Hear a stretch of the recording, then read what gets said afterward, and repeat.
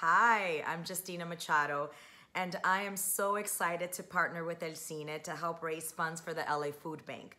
Your donation is vital to distributing healthy food for hungry neighbors in LA County during this pandemic. So I'm gonna read a book that my friend Magda lent me, and it is called Tito Puente, Mambo King, El Rey del Mambo. I thought I'd read it in my pink onesie because, I don't know, it just makes you feel comfy and nice inside. Okay, here we go. Ladies and gentlemen, boys and girls, clap your hands for Tito Puente. The Mambo King plays and sways as people dance the mambo, the rumba, and the cha-cha-cha. Woo! Before he could walk, Tito was making music. He banged spoons and forks on pots and pans, windowsills and cans. Look at him, he's just banging away. Tung ta ting tong tong. He was so loud, his neighbors in Spanish Harlem said, "Lleven ese niño a tomar clase de música." And that is exactly what his mother did. Look at that. Tito loved to dance too. Tap, tap, tap, tap, tippy, tap, tap. Every year, his church held the Stars of the Future contest.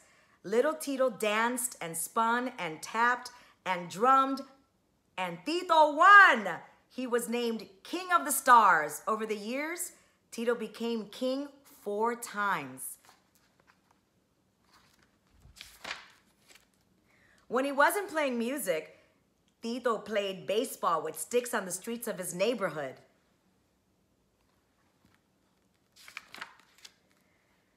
Tito performed at parties, restaurants, and clubs. His first band was called Los Happy Boys, and their music made people very happy. Whoa. During World War II, Tito was in the Navy. He joined the ship's band and learned to play the saxophone and write music. After the war, Tito went to the Juilliard School of Music and dreamed of having his own band.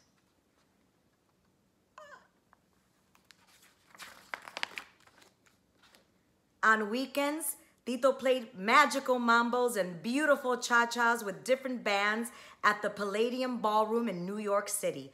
People loved dancing to salsa and the rhythms of Tito and his timbales. Still, he wished he could be the band leader. Look at everybody dancing and having a good time. Tito's dream finally came true when he led his very own big band, the Tito Puente Orchestra. He wrote music and recorded more than 100 albums. He made music with Celia Cruz, Santana, and La Lupe.